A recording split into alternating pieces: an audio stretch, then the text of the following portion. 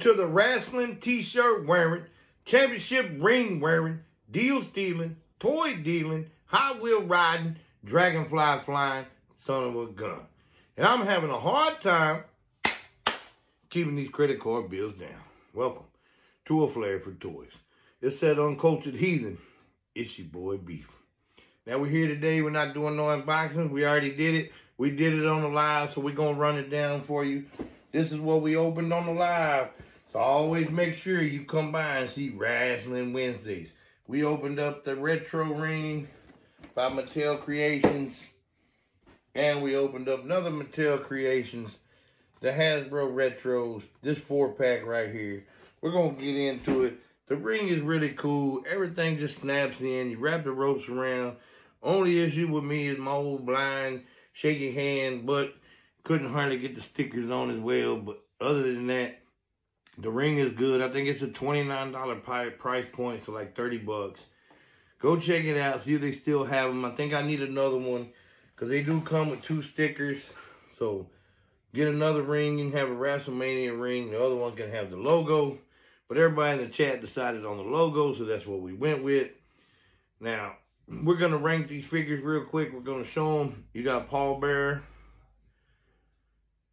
Manager. We got The Undertaker, like the Phantom of the Opera Undertaker, purple and black. We got Big Van Vader.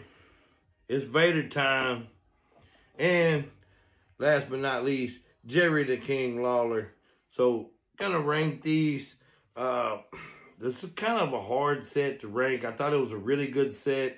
I mean, you got a manager, you got an announcer, which he used to be a wrestler too. And you got 2 heavy hitter wrestlers right here. So, good way to kind of mix that up. They do like to throw like a manager, announcer stuff in there. And I understand. Because otherwise, you're not really going to be able to sell those characters too much on their own. So, they put them in 4-packs like this. But I think these only run like $40 price point, I'm thinking. Which is really good because I'm not saying this figure isn't better. Because it is.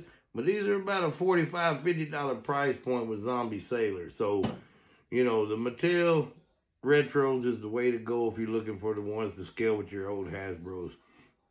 So, gonna go number 4. I'm gonna go Paul Bearer, number 4. Even though it's a really good figure. Got the urn that can go in and out of his hand. I'll go Lawler at 3. Vader at 2. And we got to put The Undertaker at 1. So, there's the countdown mixed in with that. That's what we showed on the live. Always try to make the lives if you can. But if not, I will try to show some of the things we did on there. So, thank y'all again. Make sure to like, comment, follow, subscribe, all that good stuff. And if I don't forget, I'm going to put it up here. Go follow this guy, Section 4 Wrestling. He's on TikTok. He's on YouTube at the same deal, same name. And tomorrow night, I will be on his channel, hopefully 7 o'clock Central. And we'll be doing predictions for Clash at the Castle. So please try to check him and me out there as well. So until that, we are many, but we will be one. And I may be leaving, but I'm still that uncultured heathen.